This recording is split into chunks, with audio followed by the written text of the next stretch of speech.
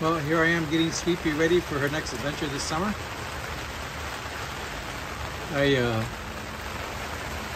Of course, if you remember last, I put the motor here in the middle now so that it acts as a rudder and it steers. I just tested it. It works wonderful. So it's super strong. You don't have to worry about a rotor braking. That tarp is temporary. I do have a top coming up. And the interior, let me spin it around.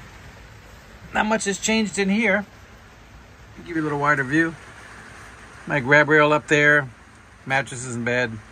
Everything's watertight, even though it's raining outside. It's absolutely watertight in here.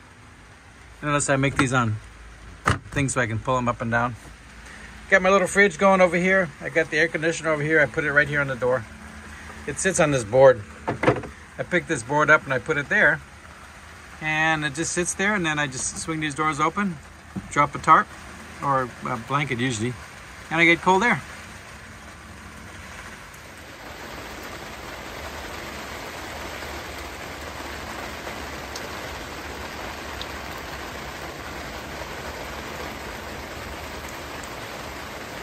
I've also equipped Sweet Pea with good electronics. There's a good radio. It's got an internal mic, and also has an external mic. This here swings out. Swing it all the way, but it swings all the way out here so I can see it from the outside while I'm driving. That's how that works. I did change something on the front of Sweet Pea here. Right here you see these aluminum bars. That's so that the mast pivots up there. So now I can lower the mast and still have this rack here. This is where the new canvas is going to be going. But now I can lower the mast. It just comes off with quick disconnects. And I don't have to remove all of this hardware that I used to have to do before. I just pull that bolt out of the bottom, disconnect the front thing, and just lower it down. It sits right back there on that piece right there. And it's easy to lower it if I had to get around. And as usual, I have my standard Mantis anchors and windlass, and everything on the front here is pretty much the same. I did put big hooks for my bumpers. You notice my bumpers are hooked into these things. Makes life easy when you got to throw a fender out. And that's pretty much what's going on here. Another item I added is an automatic bilge pump. It's down underneath here. Let's see if we can see it. It's behind this box.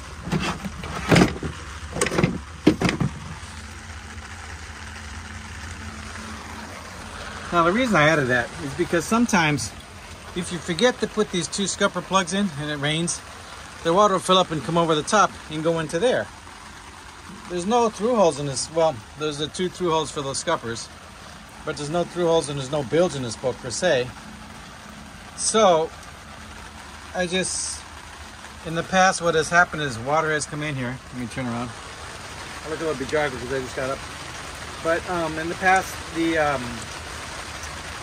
water has filled up in there because other people, don't mention names here, very loved ones, have left the plugs in.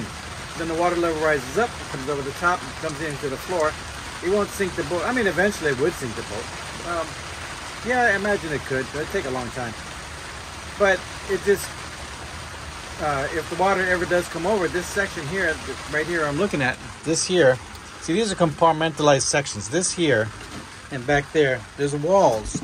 Just like there's walls here and walls here. So if you were to get a hole here, it would only fill up to below that thing right there. That little round thingy. The bottom there, the water line's below that. The water line's about here.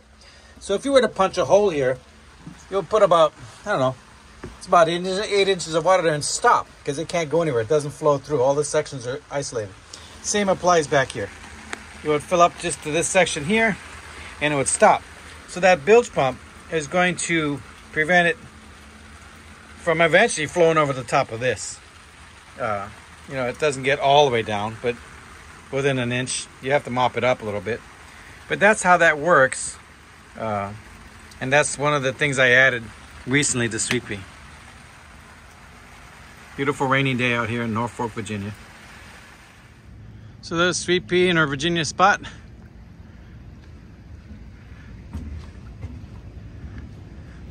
She'll be taking off this August for another trip.